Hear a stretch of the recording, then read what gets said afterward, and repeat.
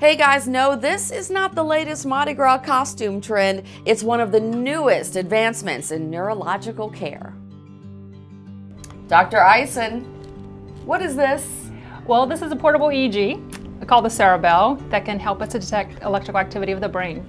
And so what's the purpose of this? Why would a patient wear this? Yeah, so oftentimes we have seizures that we can't see with our eyes, and so this can measure the electrical activity, very similar to somebody who's wearing electrodes on their chest to measure their heart activity. We can measure the electrical activity of the brain and subsequently know if somebody's having a seizure or other kind of clinical outcomes associated with the changes of the brain waves. We get two bits of information. One is at the bedside. It converts it all to sound waves, which are easier to interpret than actually seeing the EEG itself.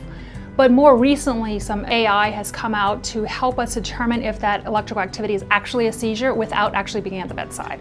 And so now the device will flash red if a patient's having seizures, so the nurses and everybody who are standing there administering medications can act on the EEG findings in real time.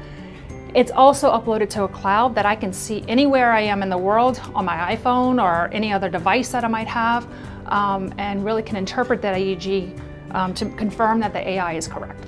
So how quickly then does this work? So we can put this on within about 5 minutes. The more traditional EEGs take about 30 to 45 minutes to attach, and again, longer to upload. We can treat patients very, very quickly now. We can know immediately when our medications are working, and so we can use the lowest doses possible. We had a patient last week who was older. She was 92, woman, comatose, and I could tell that I could use very, very small doses and prevent her from having complications like being on a breathing machine. And the next day she was fine. Time matters. I'm Camille Whitworth. Thanks for watching.